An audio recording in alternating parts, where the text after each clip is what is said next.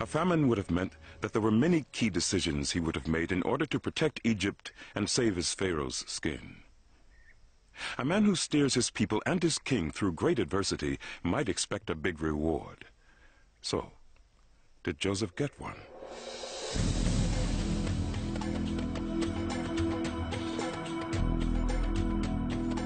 As a reward for his achievements, Joseph asks Pharaoh if his family can settle in Egypt. The Bible says Joseph and his brothers settled in a city called Ramesses. But archaeologists surveying the area could find no trace of the city. Then, in the 1970s, a farmer found the first remarkable clue: the remains of a colossal statue. Archaeologist Irina Forster-Muller thinks the statue proves that this was the site of the city mentioned in the Bible.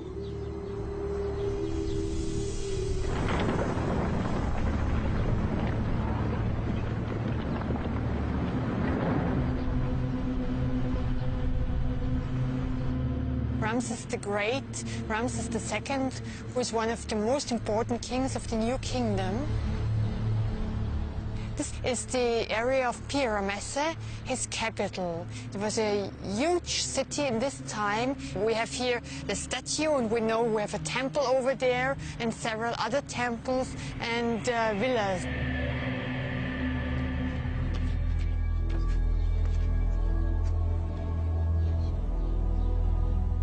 The find raised hopes that this was where Joseph had settled and was reunited with his brothers.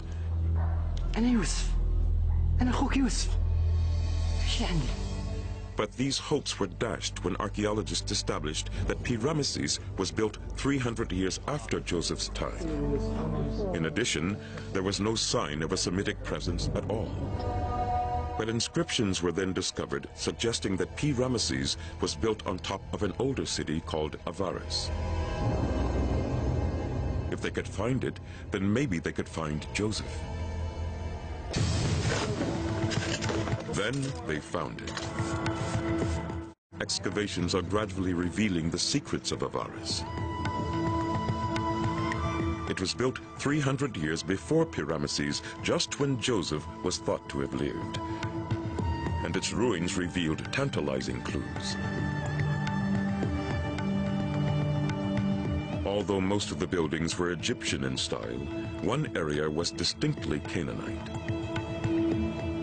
But the most compelling evidence of a Semitic presence came from inside the houses.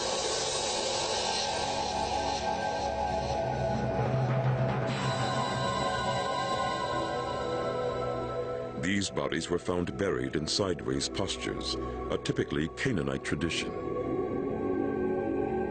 And objects found inside the burial pits left archaeologists in no doubt. We have a lot of Canaanite shapes, like the jugs here, combined with Egyptian shapes, like the small vessel here. We find sometimes weapons attached to the tombs, like this sword. It's made of bronze. And then with the same tomb comes a belt in very fragile condition, which the male burial had around his hip. So we have always the mixture of both cultures. These finds are consistent with the Bible's claim that Semites settled in the Nile Delta. But only poor Semites, perhaps slaves. None of it indicated someone of Joseph's status, a high-ranking pharaonic official of Semitic origin, lived there. But further finds at Avaris suggest that archaeologists are closing in on that elusive evidence.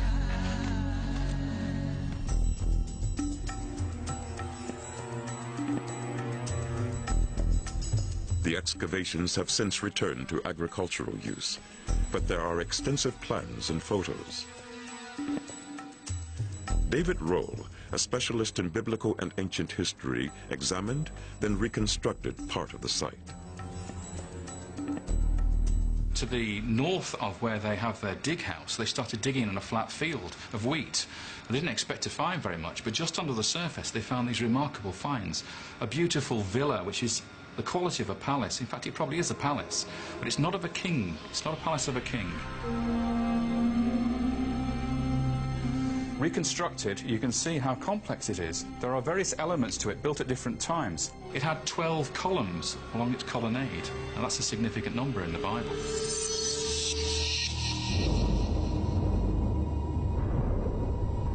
This small palace looked like the home of a high-ranking official. But it was a find at the back of the palace that most intrigued archaeologists. A tomb topped with a pyramid.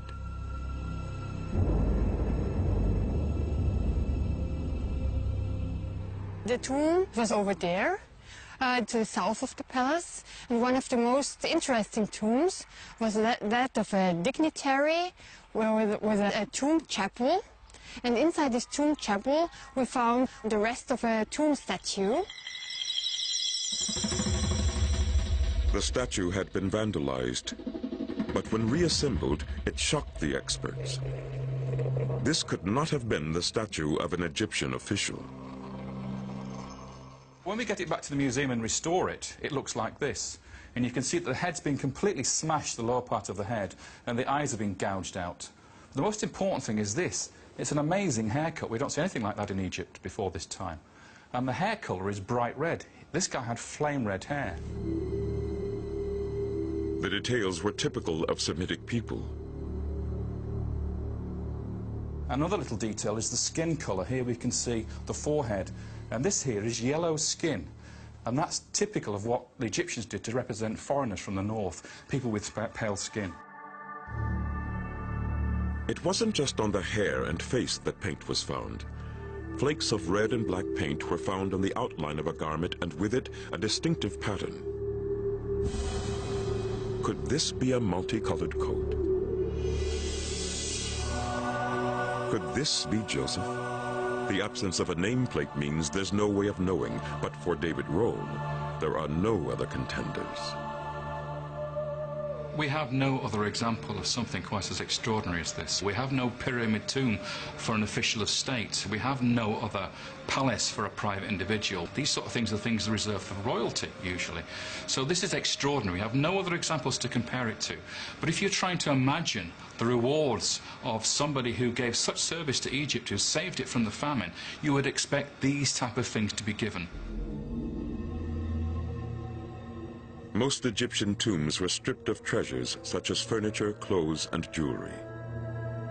This tomb was no exception, but in this case, the bones were also taken away.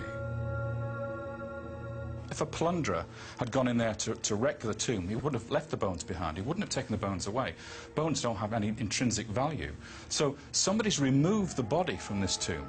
Now, the story of Joseph is, at the time of Exodus, where Moses takes the Israelites out of Egypt, he takes the coffin of Joseph with him, so he would have left an empty tomb. So here we have a guy with a multicoloured coat with an empty tomb. It's got to be Joseph. And the Joseph story is important for that reason, providing the link to the Exodus. Joseph brought the Israelites into Egypt. Moses took them out during his journey, receiving the 10 Commandments and the foundation of a moral code for Jewish, Christian, and Muslim peoples. But 1,000 years separates the writing of the Joseph story from when it was supposed to have happened.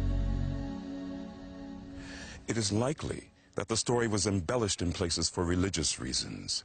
Despite all this, the balance of evidence does suggest that someone like Joseph, a complete outsider, could have risen to the top of one of the world's greatest civilizations.